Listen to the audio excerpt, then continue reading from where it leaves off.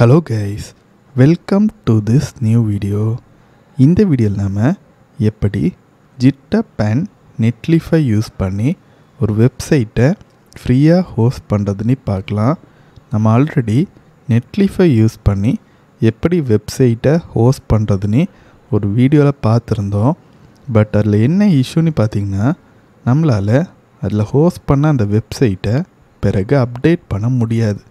So இந்த சிச்சுவேஷனில் தான் நம்ம Github டூலை யூஸ் பண்ணுறோம். Github யூஸ் பண்ணி நம்மளால் ஒரு வெப்சைட்டோட சோர்ஸ் கோடை ஆன்லைனில் ஓப்பன் சோர்ஸை ஆட் பண்ண முடியும். அதே நேரத்தில் மல்டிபிள் யூசர்ஸ் ஒரே நேரத்தில் ஒரு ப்ராஜெக்டில் ஈஸியாக ஒர்க் பண்ணுறதுக்கு இந்த டூல் ரொம்பவே ஹெல்ப்ஃபுல்லாக இருக்கும். இந்த Github டூலை பற்றி நம்ம இன்னொரு வீடியோவில் இன்னும் டீப்பாக பார்க்கலாம். இப்போ நம்ம எப்படி இந்த ரெண்டு டூல்ஸ் ஹெல்ப்போட ஒரு வெப்சைட்டை ஹோஸ்ட் பண்ணுறதுன்னு கிளியராக பார்க்கலாம்.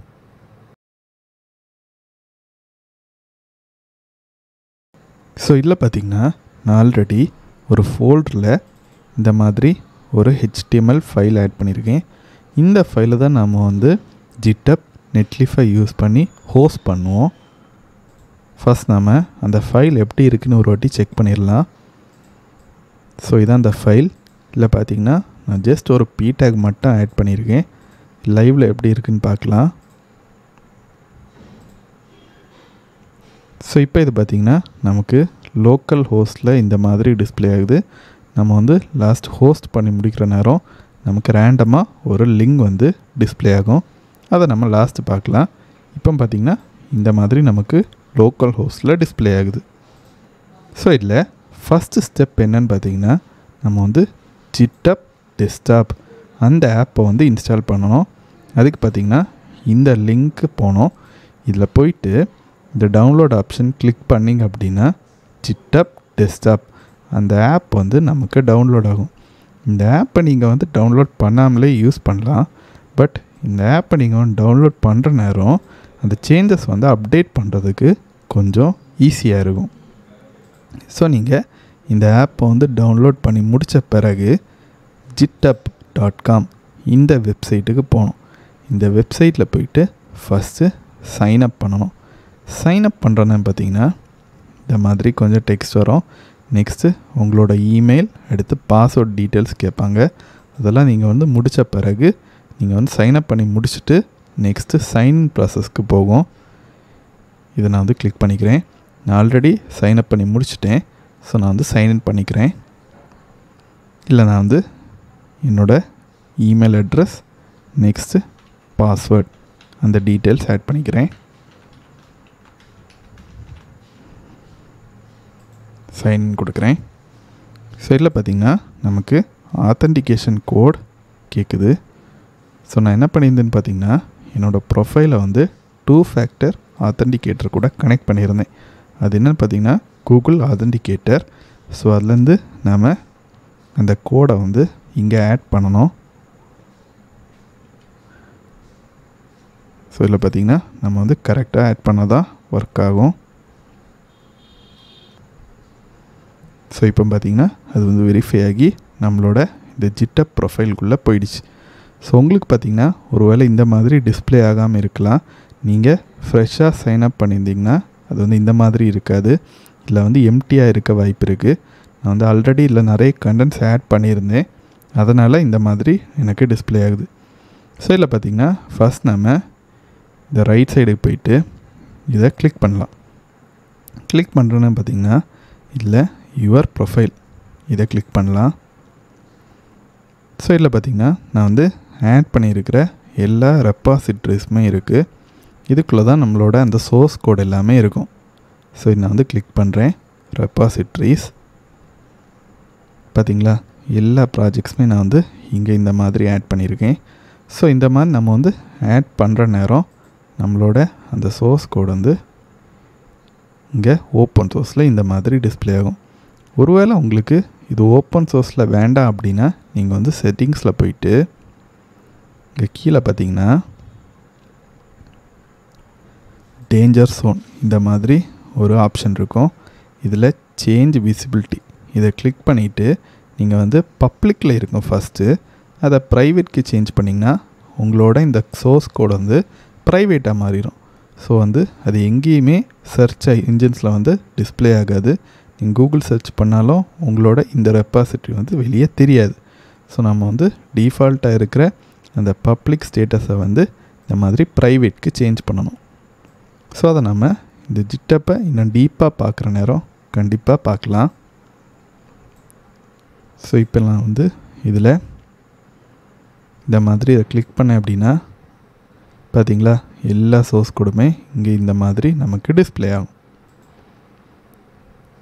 ஸோ இப்போ நாம் எப்படி அந்த டெமோ ப்ராஜெக்டை இந்த ஜிட்டப்குள்ளே கொண்டு வரதுன்னு பார்க்கலாம்.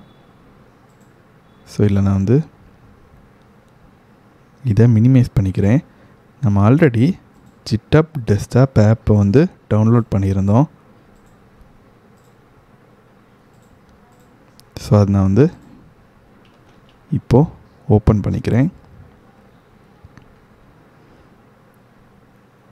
ஸோ இல்லை நான் வந்து ஃபஸ்ட்டு ஃபைல் இந்த ஆப்ஷன் கிளிக் பண்ணுறேன்.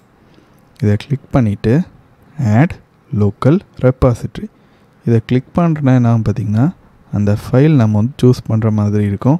அந்த ஃபைலை சூஸ் பண்ணி முடிச்சுட்டு நம்மளோட கண்டென்ட்ஸை வெரிஃபை பண்ணணும்.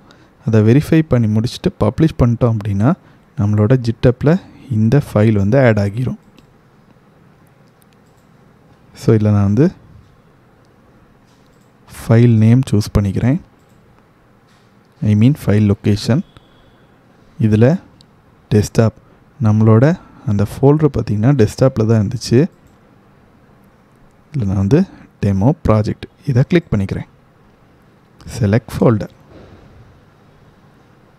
ஸோ இப்போ இல்லை பார்த்திங்கன்னா this directory does not appear to be git repository. Would you like to create a repository? இல்லை பார்த்திங்கன்னா நம்ம வந்து இதை க்ரியேட் பண்ணிடலாம். இல்லை நான் வந்து டெமோ ப்ராஜெக்ட் சூஸ் பண்ணிக்கிறேன். டெஸ்கிரிப்ஷன் பார்த்திங்கன்னா ஆப்ஷனல் தான், நம்ம வந்து அது கொடுக்க தேவையில்லை. இருந்தாலும் நம்ம வந்து ஜஸ்ட் இதை ஆட் பண்ணிடலாம்.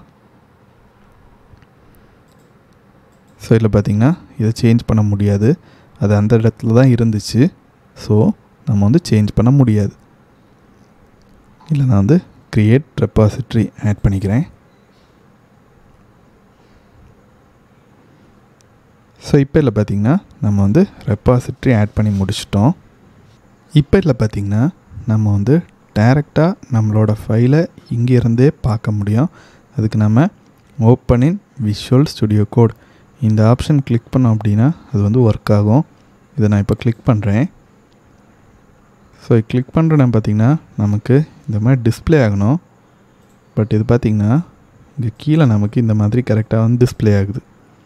ஸோ இப்போ இல்லை பார்த்திங்கன்னா நம்ம வந்து அந்த ஃபைலில் ஏதாவது சேஞ்சஸ் பண்ணோன்னா பண்ணலாம். அதே நேரத்தில் அந்த ஃபைலில் வந்து நம்ம எங்கே இருக்குது அதை லொக்கேட் பண்ணுற கூட ஒரு ஆப்ஷன் இருக்குது பார்த்திங்களா. அதை கிளிக் பண்ணுறேன். இப்போ நம்மளோட அந்த ப்ராஜெக்டில் இந்த மாதிரி அந்த ஃபைல் வந்து டிஸ்பிளே ஆகுது. நெக்ஸ்ட்டு நாம் இந்த ரெப்பாசிட்டரியை எப்படி ஜிட்டப் கூட புஷ் பண்ணுறதுன்னு நம்ம வந்து பார்க்கலாம். ரெப்பாசிட்டரினா என்ன பார்த்திங்கன்னா அந்த ஃபைல் தான். ஸோ இப்போ இது நமக்கு வந்து லோக்கலில் இருக்குது. நம்ம வந்து இதை பப்ளிஷ் பண்ணணும். இந்த ஆப்ஷன் நான் வந்து கிளிக் பண்ணுறேன். கிளிக் பண்ணிவிட்டு அந்த ஃபைலுக்கு ஒரு நேமு, டிஸ்கிரிப்ஷன் இந்த மாதிரி ஆட் பண்ணணும். இதில் வந்து கீப் திஸ் கோட் ப்ரைவேட், நம்ம வந்து ப்ரைவேட்டாகவும் அந்த ரெப்பாசிட்டரி ஆட் பண்ணலாம், இல்லைனா பப்ளிக்காக ஆட் பண்ணலாம். ஸோ நான் வந்து இதில் வந்து பப்ளிக்காக இப்போதைக்கு ஆட் பண்ணுறேன். நான் வந்து கிளிக் பண்ணிவிட்டு பப்ளிஷ் ரெப்பாசிட்டரி நான் வந்து சூஸ் பண்ண உடனே நம்மளோட அந்த ஃபைல் வந்து ஜிட்டப்பில் ஆட் ஆகிரும். ஸோ இப்போ நம்மளோட அந்த ஃபைல் வந்து ஆட் ஆகியிருக்கும். அதை நம்ம வந்து நம்மளோட அந்த ஜிட்டப் அக்கௌண்ட்குள்ளேயே போய் செக் பண்ணி பார்க்கலாம். ஸோ நான் வந்து இதை ரீஃப்ரெஷ் பண்ணுறேன். இல்லை நான் வந்து இந்த ஆப்ஷன் கிளிக் பண்ணிக்கிறேன். கிளிக் பண்ணிவிட்டு யுவர் ரெப்பாசிட்டரிஸ் பார்த்தீங்களா, நம்மளோட அந்த ஃபோல்டர் வந்து இங்கே ஆட் ஆகிடுச்சு. ஸோ இந்த மாதிரி தான் ஜிட்டப் அந்த ஆப் யூஸ் பண்ணி நம்மளால் ஈஸியாக ஒரு ஃபோல்டரை வந்து ஜிட்டப் வெப்சைட்குள்ளே ஆட் பண்ண முடியும். ஸோ இப்போ நம்ம இந்த வெப்சைட்டை வந்து இங்கே அந்த சோர்ஸ் கோட் வந்து ஆட் பண்ணி முடிச்சிட்டோம். நெக்ஸ்ட்டு நம்ம இந்த வெப்சைட்டை வந்து ஹோஸ்ட் பண்ணணும். நெக்ஸ்ட்டு நம்ம இதில் நெட்லிஃபை ஓப்பன் பண்ணலாம். அந்த வெப்சைட்டுக்கு போனோம், netlify.com. இல்லை போயிட்டு லாகின் பண்ணோம். இல்லை நீங்கள் புது யூஸர் இருந்தால் சைன்அப் பண்ணணும். சைன்அப் ஆப்ஷன் கிளிக் பண்ணுற நேரம் இந்த மாதிரி கொஞ்சம் ஆப்ஷன்ஸ் வரும். நீங்கள் டைரெக்டாக ஜிட்டப்லேருந்தே சைன்அப் பண்ணலாம். அந்த ஜிட்டப்பில் இருக்கிற யூசர் நேம் அடுத்தது அந்த பாஸ்வேர்ட் க்ரெடென்ஷியல்ஸ்லாம் கொடுத்தீங்க அப்படின்னா டைரெக்டாகவே சைன்இன் பண்ணலாம். நான் ஆல்ரெடி இதில் வந்து சைன்இன் பண்ணி இருக்கிறதுனால லாகின் ஆப்ஷனை வந்து கிளிக் பண்ணிக்கிறேன். கிளிக் பண்ணிவிட்டு லாகின் வித் ஜிட்டப் இந்த மாதிரி நான் வந்து கிளிக் பண்ண உடனே இதுலேயும் பார்த்திங்கன்னா நமக்கு 2 ஃபேக்டர் ஆதென்டிகேஷன் கேட்குது. நான் வந்து இதையும் கூகுள் ஆதென்டிகேட்டர் கூட கனெக்ட் பண்ணியிருக்கேன். ஸோ எதுக்குன்னு பார்த்திங்கன்னா நம்மளோட இந்த அக்கௌண்ட்ஸ் வந்து கொஞ்சம் சேஃபாக இருக்கும். அந்த ரீசனுக்காக தான். இல்லை நான் வந்து அந்த நம்பரை ஆட் பண்ணிக்கிறேன். ஆட் பண்ணி முடித்தோடனே நம்மளோட அந்த நெட்லிஃபை அக்கௌண்ட்குள்ளே போவோம். இல்லை நாம் அந்த ஃபைலை இப்போது ஹோஸ்ட் பண்ண போகிறோம்.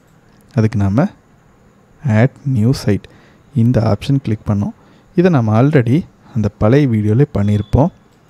இல்லை பார்த்திங்கன்னா நம்ம வந்து லாஸ்ட் வீடியோவில் 3rd ஆப்ஷன் கிளிக் பண்ணியிருப்போம். இல்லை பார்த்திங்கன்னா நம்ம வந்து ஃபஸ்ட் ஆப்ஷன் கிளிக் பண்ணணும். இதை கிளிக் பண்ணிவிட்டு let's deploy your project with ஜிட்டப். நம்ம வந்து இப்போ ஜிட்டப்பில் தான் ஆட் பண்ணியிருந்தோம். ஸோ இதை நான் வந்து கிளிக் பண்ணிக்கிறேன். கிளிக் பண்ண உடனே இந்த மாதிரி ஒரு விண்டோ வந்து பார்த்திங்களா நம்ம எல்லா ப்ராஜெக்ட்ஸுமே இங்கே வந்து இப்போ தெரியுது. ஸோ ஜிட்டப்பில் ஆட் பண்ணியிருக்கிற எல்லா ப்ராஜெக்ட்ஸும் இங்கே கிளியராக நமக்கு டிஸ்பிளே ஆகும். இப்போ நம்மளோட ப்ராஜெக்ட்ஸ் எங்கே இருக்குதுன்னு பார்க்கலாம். ஸோ அது இங்கே இருக்குது.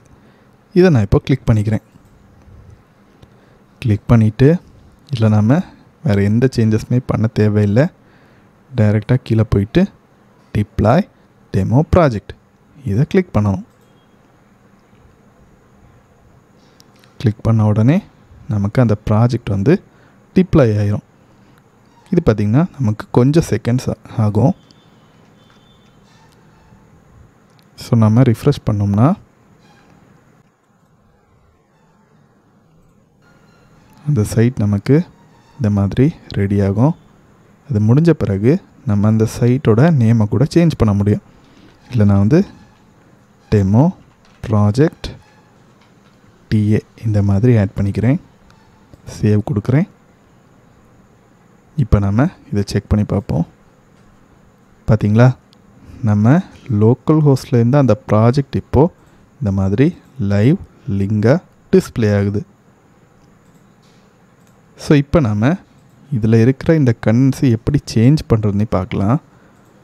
ஸோ நான் இதில் வந்து இதை க்ளோஸ் பண்ணிக்கிறேன். மினிமைஸ் பண்ணிவிட்டு விஷுவல் ஸ்டுடியோ கோடுக்கு போகிறேன். ஸோ இந்த ஃபோல்டர் பார்த்திங்கன்னா நம்மளோட ஜிட்டப் கூட இப்போ கனெக்ட் ஆகிருக்கு. ஸோ என்னென்னு பார்த்திங்கன்னா நமக்கு இந்த மாதிரி அந்த சென்டென்ஸ் வந்து தெரியுது. ஒருவேளை உங்களுக்கு இது தெரியாமல் இருக்கலாம். அது எப்படி நம்ம கொண்டு வரணுன்னே ஜிட்டப் இன்னும் டீப்பாக பார்க்குற நேரம் உங்களுக்கு எக்ஸ்பிளைன் பண்ணுறேன். இப்போ இல்லை நான் வந்து இன்னொரு பீடேக் ஆட் பண்ணிக்கிறேன். ஆட் பண்ணி முடிச்சுட்டு இதை வந்து மினிமைஸ் பண்ணிக்கிறேன். நெக்ஸ்ட் நான் வந்து ஜிட்டப் ஆப்புக்கு போகிறேன். ஸோ இதில் பார்த்திங்கன்னா நம்ம வந்து அதில் சேஞ்ச் பண்ண உடனே அந்த சேஞ்ச் நமக்கு இங்கே டிடெக்ட் ஆகிடுச்சு. அது எப்படின்னு பார்த்திங்கன்னா நம்ம வந்து அந்த ரெப்பாசிட்ரி இங்கே தானே க்ரியேட் பண்ணியிருந்தோம். ரெப்பாசிட்ரி அங்கே க்ரியேட் பண்ணி இங்கேருந்து பப்ளிஷ் பண்ணதுனால அந்த ஃபோல்டரில் என்ன சேஞ்ச் நம்ம பண்ணாலும் இமீடியட்டாக இங்கே நமக்கு தெரியும். ஸோ இதில் நம்ம இப்போ சேஞ்ச் பண்ணி முடிச்சுட்டு என்ன பண்ணணும்னு பார்த்திங்கன்னா இதில் ஏதாவது ஒரு கமெண்ட் ஆட் பண்ணணும். இதில் நான் வந்து அப்டேட் அந்த மாதிரி ஆட் பண்ணிக்கிறேன். அப்டேட் வெர்ஷன் 1 இந்த மாதிரி ஆட் பண்ணிக்கிறேன். டிஸ்கிரிப்ஷன் பார்த்திங்கன்னா ஆப்ஷனல் தான். இதை ஆட் பண்ணி முடிச்சுட்டு கமிட் டு மெயின் கிளிக் பண்ணிட்டேன் அப்படின்னா இந்த மாதிரி ஒரு ஆப்ஷன் வரும். Push commits to the origin remote. இல்லை நான் வந்து இந்த ஆப்ஷன் கிளிக் பண்ணுறேன். கிளிக் பண்ண உடனே நம்மளோட அந்த சேஞ்சஸ் பார்த்திங்கன்னா ஜிட்டப்குள்ளே போய் அது வந்து ஸ்டோர் ஆயிரும். இமீடியட்டாக என்னன்னு பார்த்திங்கன்னா அந்த நெட்லிஃபை லிங்கை வந்து நமக்கு அப்டேட் ஆகும். அதை நாம் இப்போ செக் பண்ணி பார்க்கலாம். நான் வந்து மினிமைஸ் பண்ணிக்கிறேன். டைரெக்டாக இதை வந்து ரிஃப்ரெஷ் பண்ணி பார்க்குறேன். பார்த்தீங்களா, அந்த சேஞ்சும் இப்போ நமக்கு கிளியராக இங்கே ஒர்க் ஆகுது. ஸோ இந்த மாதிரி தான் நம்ம வந்து GitHub அண்ட் Netlify யூஸ் பண்ணி ஒரு வெப்சைட்டை ஃப்ரீயாக ஹோஸ்ட் பண்ணுவோம். இதில் பார்த்திங்கன்னா நம்ம வந்து என்ன சேஞ்சஸ் பண்ணாலும் இமீடியட்டாக இங்கே நமக்கு அப்டேட் ஆகும். ஓகே கைஸ், எப்படி GitHub அண்ட் Netlify யூஸ் பண்ணி ஒரு வெப்சைட்டை ஃப்ரீயாக ஹோஸ்ட் பண்ணுறதுன்னு இந்த வீடியோவில் நம்ம டீப்பாக பார்த்தோம். வீடியோ கண்டிப்பாக புரிஞ்சிருக்கோன்னு நம்புகிறேன். கூடிய சீக்கிரம் ஒரு புதிய வீடியோவில் உங்களை நான் சந்திக்கிறேன். பை.